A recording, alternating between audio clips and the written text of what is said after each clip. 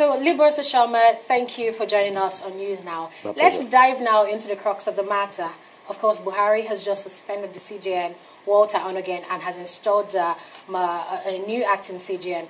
But the question on everyone's mind right now is, does the president truly have the power to take such action? He doesn't. He doesn't have such power.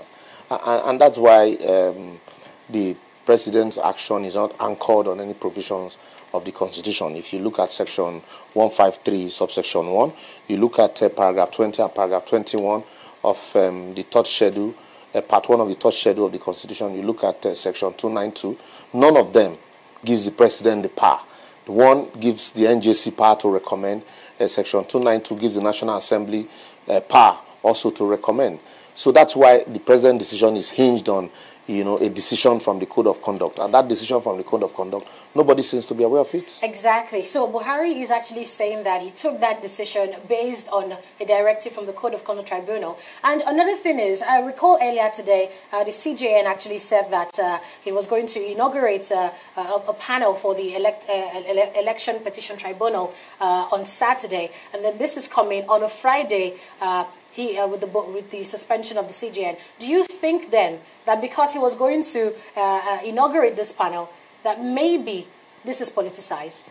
Yeah, for people that have been saying this is beyond politics, it is very clear now that this is all about politics. And so the CJN had said he was going to inaugurate the panel, the election petition, members of the election petition tribunal that will look into the election petition that will come as fallout of the general election. And then, because the unspoken word had been that the government does not actually want, the CJN to inaugurate or to nominate or appoint members of the tribunal. They are not too comfortable. This all goes all the way back to the issue of corruption we've been talking about, vote buying, election rigging, malpractice.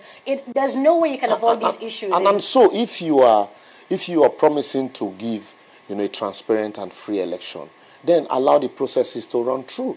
And so if people are saying you want to manipulate election and you want people who you are comfortable with to head the tribunal, it means there's truly, those people that are saying that you have some sinister move. And then these subsequent actions are pointing to the fact that they did a sinister move. And you don't use corruption to fight corruption. It's not possible.